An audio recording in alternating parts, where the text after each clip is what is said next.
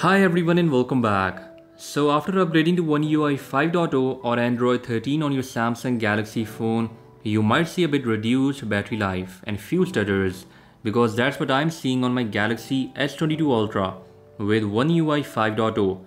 Also, many people have reported random disconnection alerts with their paired Galaxy smartwatches.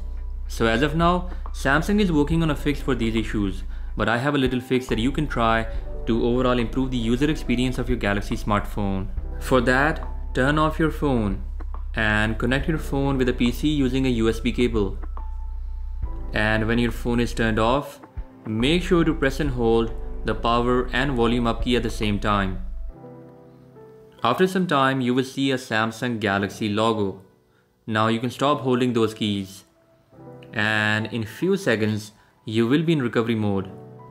In recovery mode, you can navigate using volume up and down keys. For confirmation, you can use the power key. Now navigate to clear cache partition using volume up and down keys and press the power key. This will not delete any data on your phone, so don't worry about that. Reboot your phone and wait for all the apps to optimize. I have seen a little improvement after trying out this fix. You can try it out too. And let me know in the comment section how this works if you have a Samsung Galaxy S22 Ultra running on One UI 5.0.